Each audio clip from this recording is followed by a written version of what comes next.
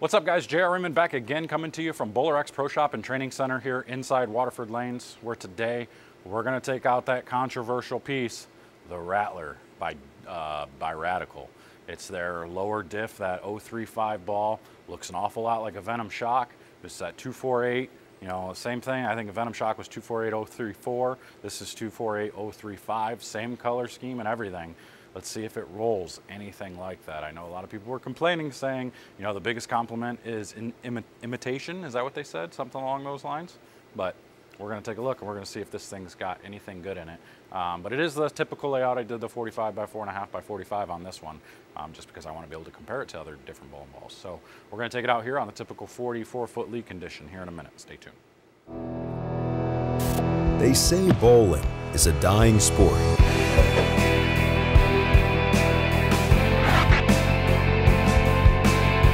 A dying sport. I disagree. I disagree.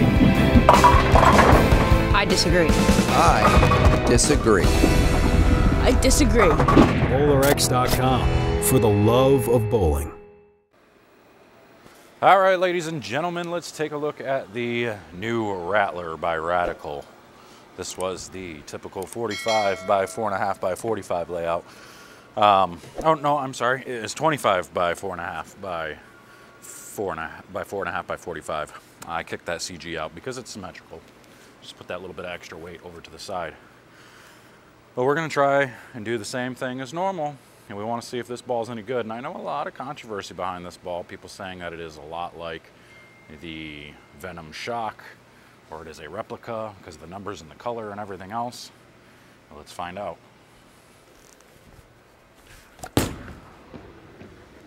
I actually picked up quite a bit from that part of the lane. And that's the first shot that's gone down this lane, so it's not like it's very beat up or anything. So I'm gonna throw another one. We'll go I just want to go 3 left. We'll go 3 and 2 left. See if it'll sit in that spot a little bit better.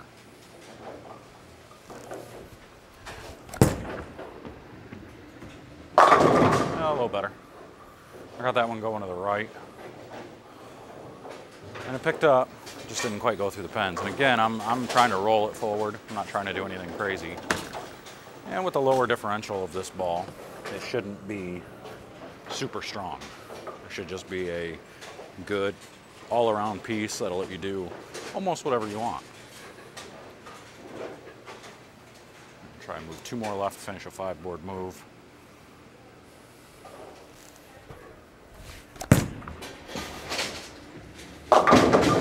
And it definitely picks up down lane way more than I thought it would. But it's got good motion. It's getting through the pins okay as far as how it doesn't look like it's bailing too bad down lane. Looks like it's picking up and trying to drive through, so that's good.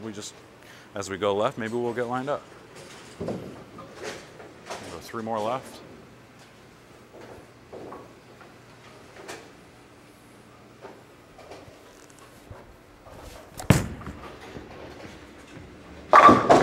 There you go.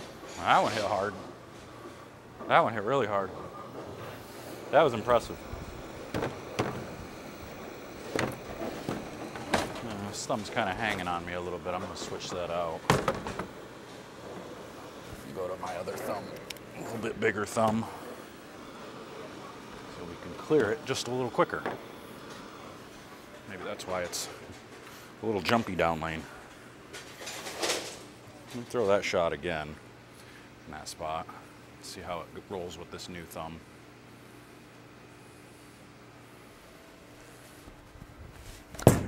Ooh, that one clears much faster. Oh, hit it. Oh, short. All right, that one clears much faster. So I'm gonna let me throw one more back to the right now that's clearing faster off my hand. Clearing faster meaning it's coming off my thumb quicker. So it's a lot smoother in the front part of the lane. I'll try this little bit of a move to the right.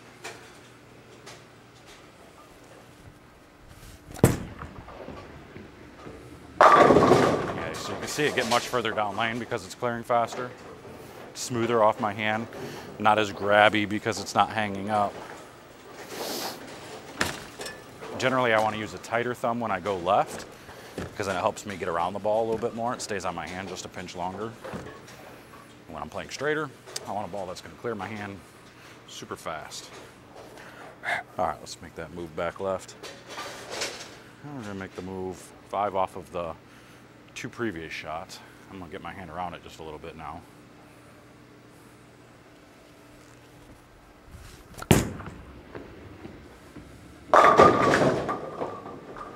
How did that not hit it? Wow. Wow, but it's definitely smooth off the back of the pattern. It's predictable, which is what we want. That's definitely what this ball is designed for, predictability. Good sport tournament pattern ball. Or high rev guy that wants to play straighter in league.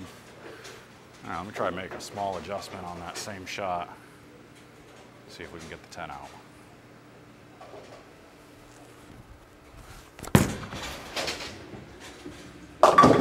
And I missed left.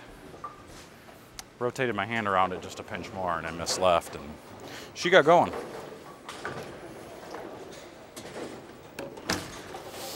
I'm gonna have to adjust this thumb a little bit before the next review. All right, just gonna move 5 more left. Just give it a little moisture.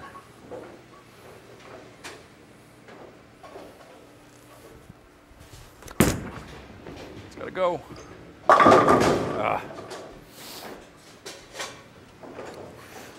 I am actually going to fix this thumb right now because that's driving me nuts.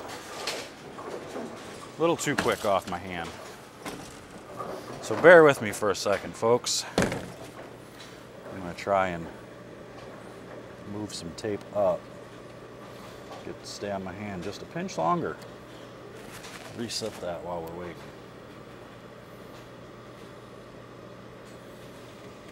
There we go. Let's see if that's better. It feels better. Let's see if it is. All right, try again. Hopefully it doesn't hang up now.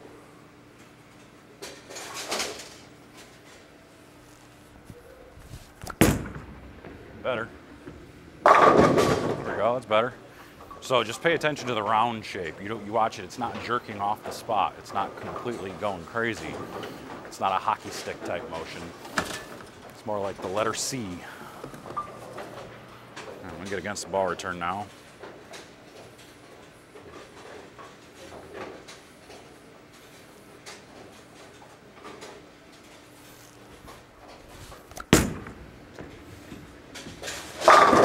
Oh, man, that was pretty good too. See, that one kind of stung off the back of the pattern just a pinch. Now that I'm left and I'm kind of slow wheeling it to the right. Let's get in front of the ball return.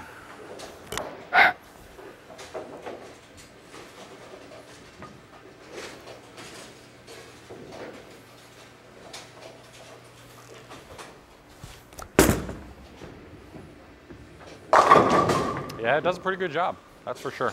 This ball's nice. All right, the new Raptor, or Rattler. Raptor, what am I talking about, Raptor? I'm sitting here looking at the Raptor that's sitting on the shelf over there. But it is the Rattler by Radical. I don't know that I can say that it's exactly like the Venom Shock. I think the Venom Shock was a little bit sharper down lane. This one was more controllable for me. The Venom Shock always gave me that, it felt like it was too strong for the type of ball I was trying to make it.